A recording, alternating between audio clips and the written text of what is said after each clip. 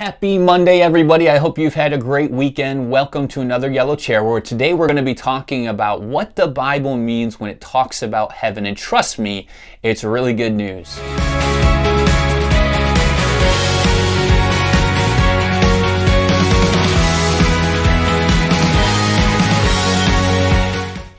What do you think about when you think about heaven? Well, I want you to picture for a moment a place that you would consider paradise, a place where you know you would catch your breath and feel at absolute rest and holistic peace. Well, when the Bible talks about heaven, it's getting at this idea of total rest and peace with no more fear of suffering, where you know everybody has your best interest in mind. And unlike the commercials where we see babies in clouds with harps, the Bible wants to bring it down to earth in a way we can understand. It really is speaking in the beginning in Genesis of a garden where everything is very good and God and man are in right fellowship with each other and with one another. And there's total rest and total peace before sin enters the world and wrecks it. But then the biblical narrative is such that God wants to restore what was very good. And we see a sneak preview of that in the middle of the Bible then, when Jesus is on the cross between two thieves in Luke 23, where one of the thieves asked Jesus to remember him. And this thief is recognizing that Jesus is good and innocent and unworthy of death. And he is putting his faith in him that he is the Messiah. And Jesus says to this thief, "Today you'll be with me in paradise." Now, paradisos is the word in the Greek, and it comes from the Hebrew word gar. In other words, what Jesus actually says to this thief is, "Today you'll be with me in the garden." So the Bible begins in a garden, and then in the middle of the Bible at the cross, Jesus is once again speaking of a garden. Now, we fast forward to Revelation, the last chapter of the Bible, where John the Revelator, he has a vision of heaven and earth becoming one again. And in chapter 23, when he sees the city that's come down from heaven that has taken up its place on earth, he describes a garden city.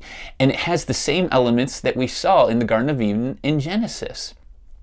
In other words, what God is trying to speak to us about heaven is that it's not so much unlike the earth that we know. It's just an earth without sin and suffering, where everybody has each other's best interest in mind. So picture that place of paradise that you want to visit, that you love to kick back and find out that a loved one has paid for the trip for you, that it's a free trip for you to take. That's really what Jesus has done for us on the cross. He paid for our sin that we can be reconciled to God and have eternal life with him in a paradise, in a garden that's full of rest and restoration. Now, it doesn't end there, it doesn't stop there. Think about what could wreck a paradise trip for you, even if it was free. I'll tell you what could wreck it is bad company. That you run into people that you realize don't have your best interest in mind, that are trying to take advantage of you, where you don't feel safe on this trip. That could wreck what would otherwise be an amazing trip. Or what could take that trip to paradise and make it even better? You find out it's not only been paid for by a loved one for you, but it's also been paid for other loved ones you enjoy fellowship with to go with you.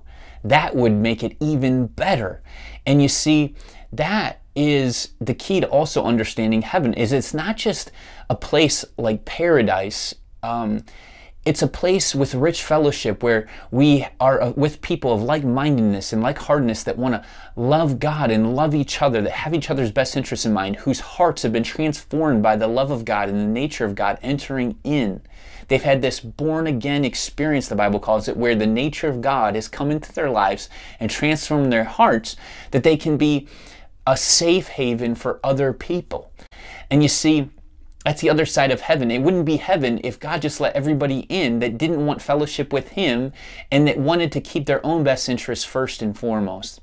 What makes heaven heaven is not just this paradise-like city of total rest, but rich fellowship with God and with one another.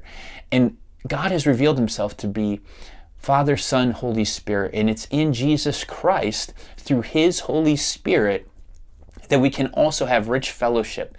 And so that's what heaven is about. For whatever suffering and sacrifice comes in this life, on the other side, Jesus says, you can join me in a garden paradise with rich fellowship with God and one another.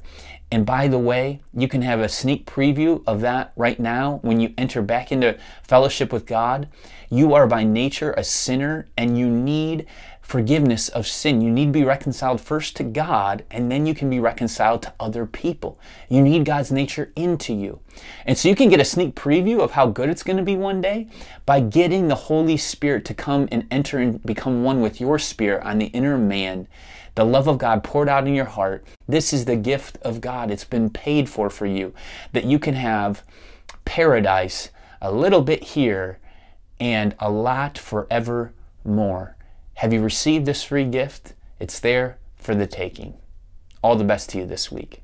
Thank you for tuning in to another episode of The Yellow Chair. If this information was helpful to you, would you do us a favor and click the like button on our YouTube videos to help us in the algorithm and get this information out to others? Also, if you have a friend or an acquaintance that you think this could be helpful to, make sure you share it with them and hit the subscribe button as well, and we'll drop a new video for you each week that will hopefully help you in all things pertaining to life and godliness, because we want fullness of joy for you. Have a great day.